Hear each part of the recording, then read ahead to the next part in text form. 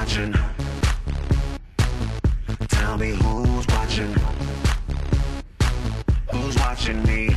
You've heard me before, just the other day, at our new Congressman Grimm's inauguration. I mentioned the fact that for those that just get elected, that they will be invited to some of the most beautiful events in New York City and beyond. And I see Sir Maltese, my senator that I had the pleasure of working with for all the years we served in Albany. But I tell newly elected officials that you'll be invited to the greatest soirees, fanciest cocktail parties and dinners. But if there is a meeting in your district, or if there's a fancy East Side cocktail or dinner reception, you make sure, if you value your work, that you say bye-bye to that soiree in Manhattan and make sure you go to that meeting in your district. In the same way, tonight, Marks and Golden, tonight, this short chubby, and as a Jew, the Irish taught us politics, you understand.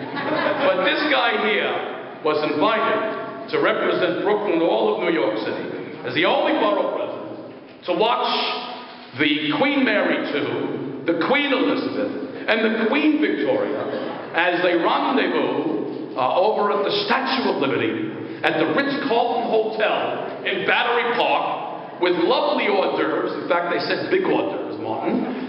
Lovely drinks. And what did I decide to do? I'm here for Martin Gold.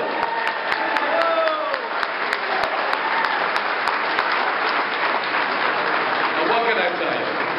Here's why I'm here. Listen, if we have to have a Republican in the state Senate from Brooklyn, and if we have to have another elected official in Brooklyn by the name of Marty or Martin, then you know what? We couldn't do better.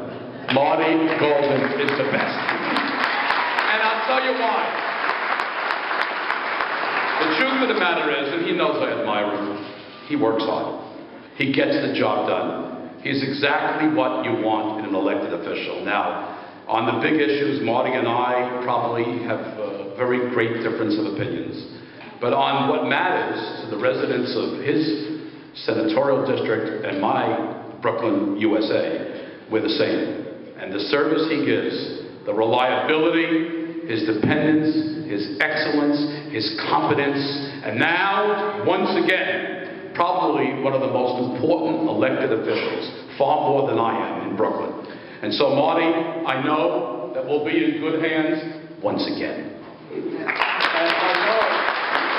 I know that Marty sees his Senate districts way beyond the borders of his district. He truly represents Brooklyn. He truly does in making sure that we will not be ignored by the new majority in the state Senate. And